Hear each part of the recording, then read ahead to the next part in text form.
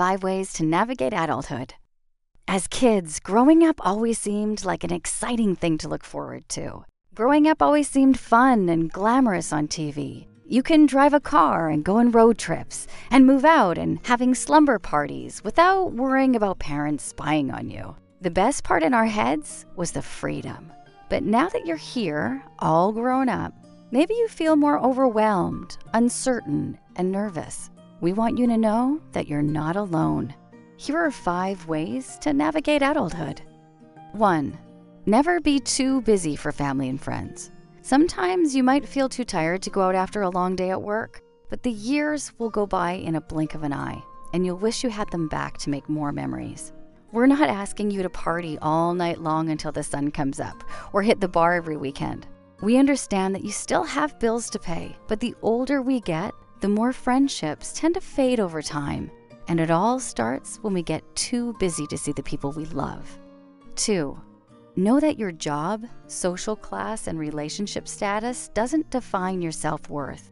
It's easy to tie ourselves to passions, like the people we date or the jobs we work. But sometimes life throws curveballs our way and we go through painful breakups or get laid off. Instead of letting these things define us, realize that they're only what you're participating in, not necessarily who you are. Whatever you've been through, your experiences, good or bad, were simply stepping stones that shaped you into the awesome person you are today.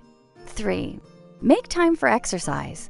You might feel relieved knowing you no longer have to go to gym class after graduating high school. But exercise plays such an important role in your health. If you work a 9-to-5 job sitting in front of a computer screen, it significantly reduces your chances of getting your heart rate up. Many people who start developing heart problems often regret that they didn't include exercise in their regimen. If you're worried about affording the cost of a gym membership, know that there are other great ways to stay in shape. Go for walks and runs, bike ride, and dance in your room like no one's watching. 4. Ask questions and self-reflect often. It's okay to cry when you no longer recognize who you used to be. Maybe you've turned into someone you never thought you would, or you've done some things along the way that you're not proud of. This is all part of the journey. What's important is to stop every once in a while and ask questions. It's only when people no longer wonder about their lives that they remain the same. Make time each night to self-reflect and leave room for yourself to make mistakes, grow, and accept your flaws. 5.